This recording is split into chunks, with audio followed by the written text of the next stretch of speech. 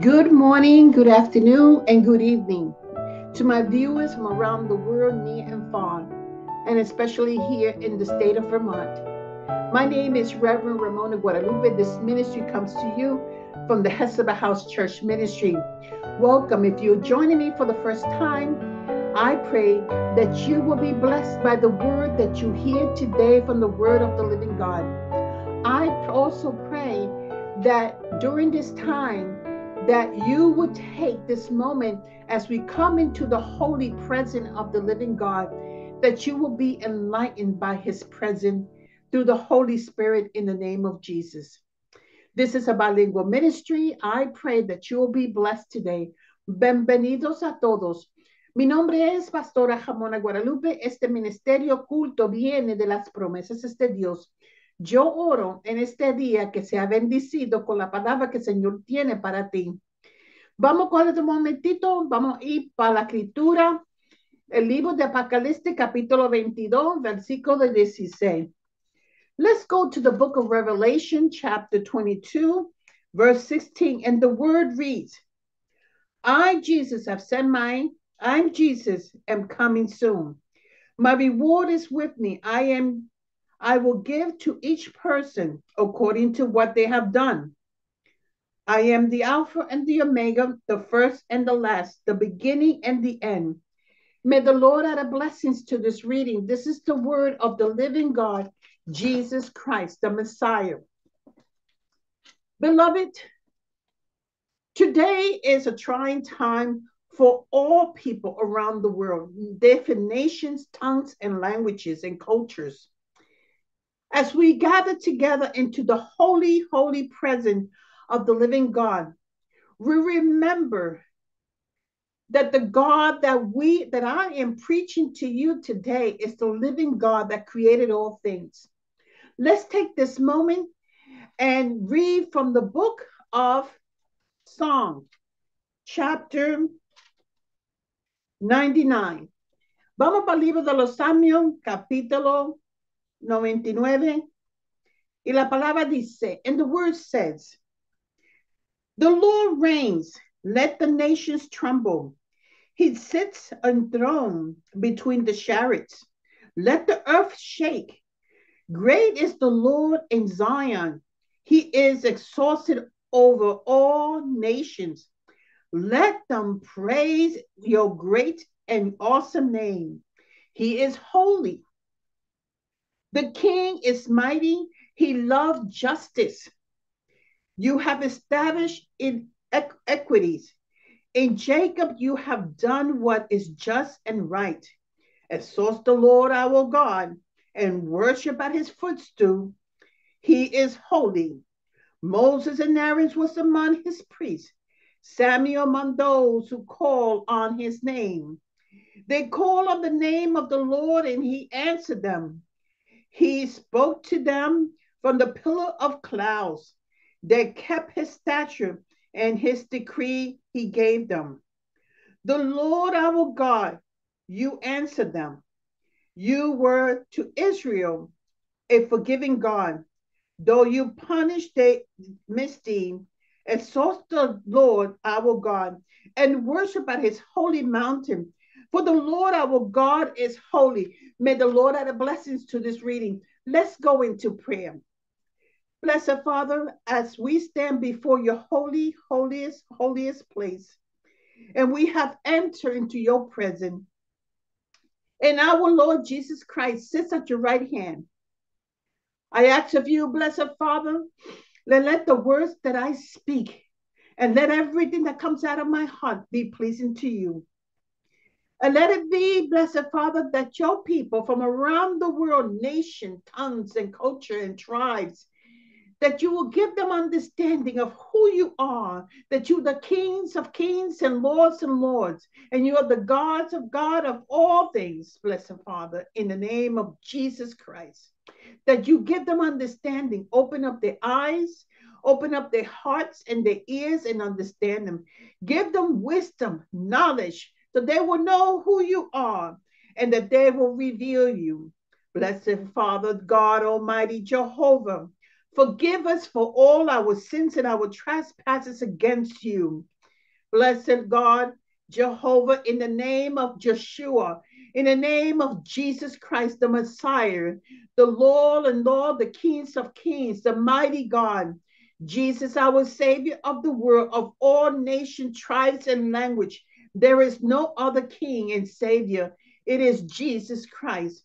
Thank you, blessed Father, in the name of Jesus. Glorify yourself today. Amen. Today is a trying time. It is a time that all of us, regardless of what tribes and nations you're from, we come together, we give God thanksgiving and glory. Yes, there's a lot of things that is happening. There's many places right now in Afghanistan that had this horrible earthquake, that hundreds of people have perished. There is the war in Ukraine. We uplift that the war will subside. There's a war now in Israel with the Pakistani. We pray that the war will subside. We pray for nations around the world like China and Russia and North Korean and Latin American country, including the United States and Canada. And we uplift in prayer for peace for the islands of Taiwan, Japan, and the Philippines in the name of Jesus Christ. That no one would uplift wars against one another. But let it be that they remember, that we remember that God is a God of justice, is a God of peace. So we pray at this time. Too many lives are being lost around the world. But I come to tell you, to reassure you that God is God, just like the book of Psalm. I just finished reading from Psalm 99. We come and we uplift our Lord and give him thanksgiving. Yes, tragedies is happening. Earthquakes is happening, tornadoes, hurricane, fire, and flood, beloved. But God is still God. He's still sitting on the throne. Yes, he knows what is happening. I come to give you the word to encourage you to stay faithful with the Lord Almighty God. In the name of Jesus Christ, do not lose faith. Do not lose hope, because God is still sitting on the throne. He is King of King, Lord of Lord, God of God, of all things. Let the earth, like it says in the book of Psalm, that we come before him and give him praises and thanksgiving. So, beloved, yes, it's happening around the world, but you stay faithful to God, beloved. As we go on, last week I had spoken to you about the book of Exodus, the Hebrew text about Exodus, Moses with Jehovah. When Jehovah God gave the laws to the people and the promise that he has promised to Abraham, and it was being fulfilled through Moses. But God wants you to understand that there is a new covenant that he has established, that he has promised from the very beginning to Abraham, all the way through all the prophets and all the leaders, that has been fulfilled. Jesus Christ is the new covenant. Jesus Christ came to fulfill that it was promised to the people of Israel. Let's go to the book of Hebrew. It's in the New Testament. The New Testament, the book of Hebrew. And the word reads, this is the word from chapter 8 in the book of Hebrew in the New Testament, in the Greek Testament. Vamos para el libro de los Hebreos, capítulo 8, versículo 7. Let's go to the book of Hebrew, chapter 8, verse 7. And the word reads, for if there have been nothing wrong with the first covenant, no place would have been sore for another. But God found fault with the people and said, the day are coming, declares the Lord, when I will make a new covenant with the people of Israel, with the people of Judah. It will not be like the covenant that I made with the ancestors when I took them by the hand to lead them out of Egypt, because they did not remain faithful to my covenant. declares faithful to my covenant, and turn away from them, declared the Lord. This is the covenant that I would establish with the people of Israel after that time, declares the Lord. I will put my Lord into their mind and write them on their hearts. And I will be their God, and they will be my people. No longer will they teach their neighbor or say to one another, know the Lord, because they will all know me, from the least of them to the greatest. For I will forgive their wickedness and will remember their sins no more. By calling this covenant new, he has made the first one obsolete. And what obsolete and outdated will soon disappear. May the Lord add blessings to this reading. What is a covenant? What is a covenant? Nations and nations, they make covenants in the past and in the present to this day. Kings and other kings with their allies, they made covenants. But in those covenants, there are rules and regulations to follow. Anyone that violates that covenant that two people have made, or a nation, or a king, or individual, or in the marriage, anyone that violates, they will be held responsible. Many attorneys make covenants with their clients that I will defend you in your case. I will stay faithful to you to help you along the way. When there's a business partner, there is a covenant that is done. Business partner, male or female together, or vice versa. When they make a covenant and they go into business, there's certain conditions that you have to follow. So though sometimes people break those covenants, or they sell out, they say, I don't want to no longer be in this covenant. So here is Jehovah God has made a new covenant. And that new covenant is Jesus Christ to everyone, everyone, that they will know who God is, the creator. And it wasn't like the first covenant, because the people couldn't keep up with the covenant, and that disappointed God. Because of God's mercy and love, he made a new covenant, that he will put the covenant or remember it into their minds and into their heart. That it is what it is the Holy Spirit of the living God. Those who receive Jesus Christ, those who gets to know and will bring remembering into who God is through the Holy Spirit that has been promised through Jesus Christ. Jesus Christ is the new covenant. He came to fulfill what it was done in the past. Jesus fulfilled that. He shed his blood on the cross, beloved. And if you have not read the Hebrew text, the book of Exodus, the Old Testament, Exodus gives you an understanding who God is and how faithful he is. God does not break his covenant. We human beings break covenants with God. God is a God of justice. In those covenants, there's a condition, beloved. God is the God that he will never deviate. But what he did, he gave us Jesus to fulfill that covenant. A covenant is something of an agreement between two people or a nation. And in that covenant, there is understanding, there is condition to follow. In the old times, kings and nations, when they will break their covenants, they will kill each other. But not with God, not through Jesus Christ. Jesus Christ have entered into that covenant to fulfill that was given in the past.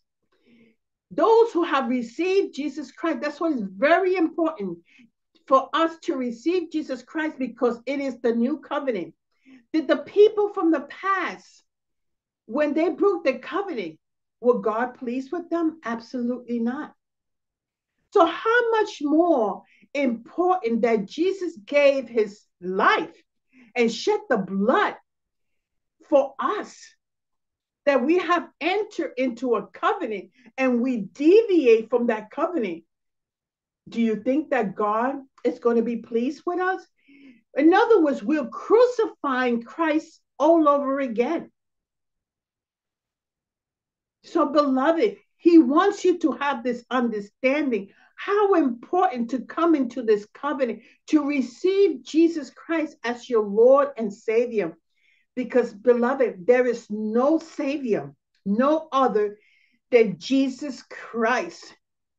And Jesus Christ, God has opened, Jehovah God has opened the gate for all nations, different nations. And it's up to you. Jesus is the high priest under Melchizedek.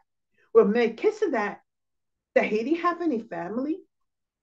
He was the high priest that when he gave Abraham gave Melchizedek 10% because Jehovah God was with Abraham and Melchizedek, the king of Salem. He saw the blessing that Jehovah God gave. So Jesus Christ is in the position of Melchizedek, the son of the living God, Jesus, Joshua, the Messiah, the Prince of Peace, the mighty God. That's who he is, Jesus Christ. And those who refuse to receive Jesus Christ, the Son of Jehovah, the Son that created all things and all nations, every human being on this earth. That's who the Son is, Jesus Christ, and there's no other. This new covenant, Jesus came to fulfill that covenant by shedding the blood for you and I. Yes, beloved. And those who have received Jesus Christ and turn away later on, if the old covenant, the people, when they turn away, beloved, God held them responsible. How much more would it be when we turn away from a loving, just God, a God of peace, a God of justice, the God that created all things? You have the honey, that you take the honey, you take the apple that you eat, you take the trees, the palm trees, you see the oceans, the water that you drink, the air that you breathe. That is the God that I'm preaching about. Jehovah God, through Jesus Christ, everything was created through Jesus Christ, the Son of the living God. So, beloved, Jesus says that he's the Alpha and the Omega, the first and the last, and there's nobody else, beloved. And he wants you to come to him. He has an open arm. Come to me. Yes, you have sinned. Yes, you have done bad. Come to me, and I will forgive your sin. So, beloved, Jesus is coming soon. Jesus, are you prepared? Are you prepared to receive the Holy God? And he will change your heart. He will help you along the way, because the reason why this new covenant is that to bring you back into the kingdom of God, because the kingdom of God has rules and regulations to make us holy, like a living God, not a God of violence, not a God of war, not a God that brings sickness to your body, not the God that will separate you from your family. No, the God that I'm speaking to is a God of holiness, a God that wants to hold you and let you know that I love you, because he is love. God Jehovah is a God of love. He gave his only begotten son for you and I, beloved, to save us from our disgraceful, disgusting sin, beloved. He wants to keep you holy. He's calling on you today. The high priest under Melchizedek, the Prince of Peace, the new covenant, which is Jesus the Christ. And according to the Hebrew text, from the New Testament, chapter 7, from chapter 6 to the end, to chapter, what is this chapter? It goes up to chapter 11 and chapter 14. And it talks about Melchizedek, the high priest, which is Jesus Christ. The new covenant that Jehovah made with us. So if we turn away from Jehovah God, it is difficult for us to come. Those who turn away, it is difficult to bring them back. But with God, nothing is impossible, beloved. He's a God of love. He's a God of peace. He's a God that he cares for each and every one of us. Do you think that God is pleased when we murder one another? The image of the Most High God? No, beloved, he's not. He wants you to come to him. Jesus says, come to me, my yoke is light. Those who are downtrodden, those who are weighted down with all these things that is happening around the world, beloved. He wants you to come to him. He's wooing you with his love. Jesus is kind. Jesus is gentle. His yoke is light. Come to him, beloved. Yes, many of you are suffering, have lost loved one through this war. And do you think that God doesn't grieve? That's why the book of Exodus, the Hebrew text, Exodus, it shows how God's love is towards humanity. He grieves. Do you think that God is pleased when people perish, when they are killed or murdered? No, beloved, he's not. He feels your pain. He knows you. He's looking for you to come to him, to cry to him. He wants you to come to him, beloved. And if you come to the Lord and says, help me, you cry to him, God Almighty, in the name of Jesus, he will come for you, beloved. That is a guarantee. There is no king, there is nobody else in this world that will come for you during these difficult times. Many of you are homeless. Many of you have lost your home through flood, earthquake, fire, hurricane, tornadoes, and earthquake. Oh, beloved, but God is there. He wants you to come to him and call upon him because he is God.